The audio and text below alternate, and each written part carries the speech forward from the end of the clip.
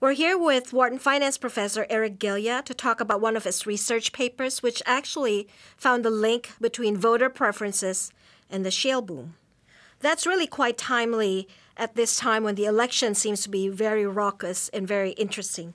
So welcome, Professor. Thank you for having me. So tell us about your paper. So basically what we try to do is we try to trace out how political change occurs in the U.S. electoral system. And so the basic idea here is there are kind of two sets of hypotheses. One is that when voter preferences shift, your elected officials change their positions to adapt to the new preferences. The other is when voter preferences shift, they throw out their old elected representative and bring in somebody new. And so we kind of test each of these two hypotheses within the context of shale discoveries. So shale discoveries are an interesting place to look at this because when these discoveries occur, there's a large change in voter preferences to become more conservative and supportive of issues that will help underpin the development of shale. And so what we see overall is that there's a shift in voting for more conservative political candidates, Republican candidates, and that linked with this, rather than existing Democratic candidates changing their views to adapt, that in fact they lose their jobs and Republican candidates replace them.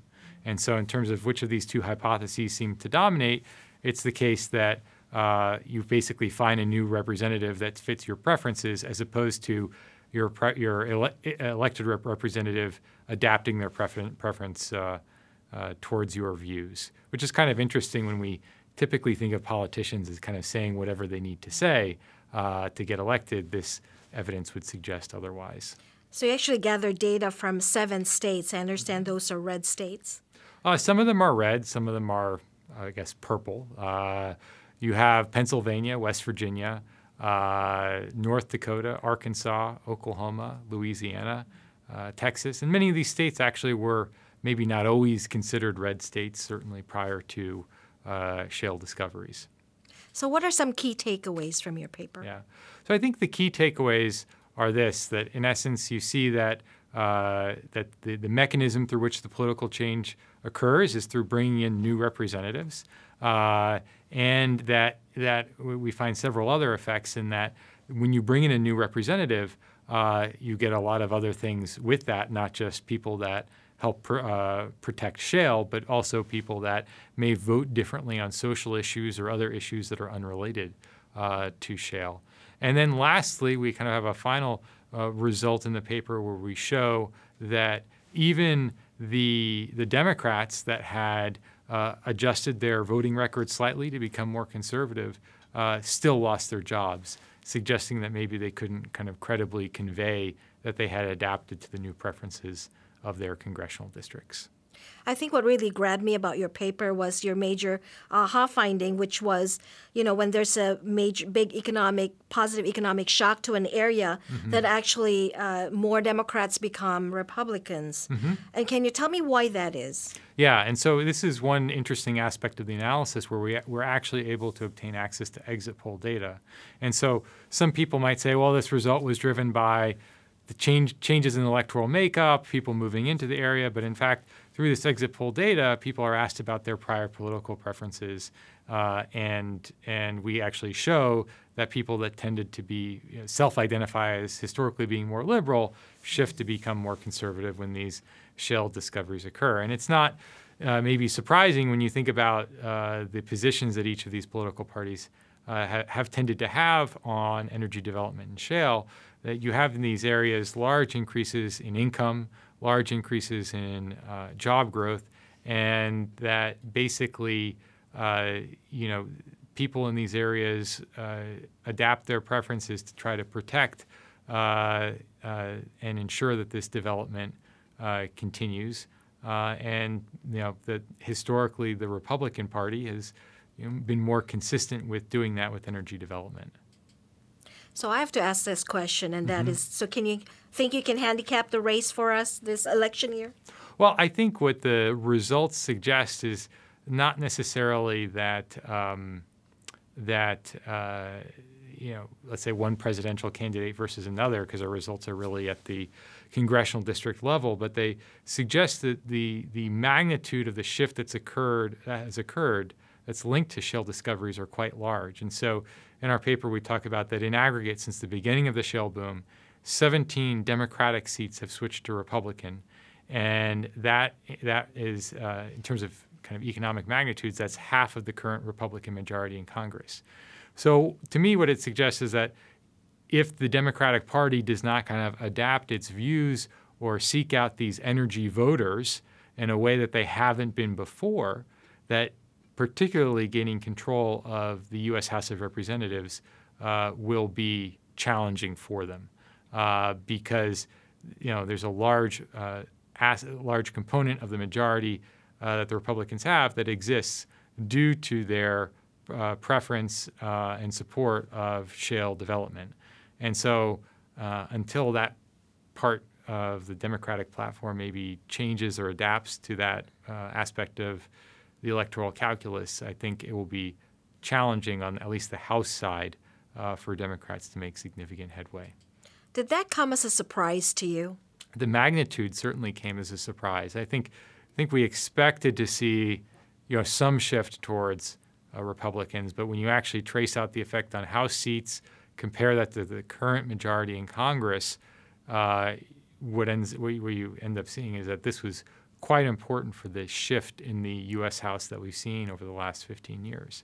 And this is linked with both shale oil and shale gas development. Essentially, when we plot this out, we see one shift that occurs when shale gas development happens in the mid-2000s, and then another one that occurs later on in 2010, 2011, 2012, when shale oil development really gets going.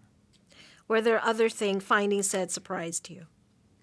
I think the last finding that I mentioned, that even those representatives that try to adapt in altering their voting records to be more conservative, and so for this we look at different interest group scoring of congressmen, and we find is even those that adapt just a little bit are not able to maintain their seats. And so to me that suggests that kind of more significant steps would need to be taken to kind of demonstrate that they've adapted to their new voter preferences. So what are some practical implications of your findings? Yeah, I mean, I would say in practice what it documents a few things. First, it shows that there are a lot of spillover effects into other policy areas when one policy area changes. So shift in energy preferences by voters leads to shifts in other areas, social issues, tax issues that maybe you may not have expected. And I would say that's probably one of the kind of most interesting practical aspects of it. So what sets your research apart from prior work in this area? Yeah, I would say prior work, by and large, has not focused on these spillover effects. So they've looked at whether a change in voter preferences can be observed. You can observe something in the data to see whether people actually change their votes one way or another. We're showing that because of the electoral system that we have, that having an elected representative, you kind of they have their views, and if you basically kind of rank how important your views are, and you may end up getting some things in there with that electoral representative that you may not have anticipated. And then the other aspect, which is new, is to show that even those who do shift more to the right, it doesn't seem to matter for voters that much. And so it's either a question of credibility, they can't credibly shift, or a question of the nature of the party structure, that even if they do shift, the rest of the party, which is going to manage bills in the seniority system and committees, may not be conducive to advancing the voter preferences that have now changed in these districts. How are you going to follow up your research? Well, there are a couple of different avenues we're exploring. So one avenue would be to look at what are the sorts of people that seem more apt to shift their preferences. Are there particular characteristics or demographics there.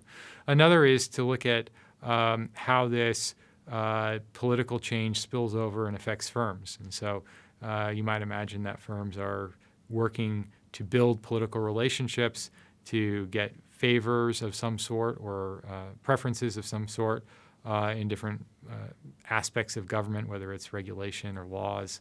And now you have a shift that's occurred because of these the energy issue.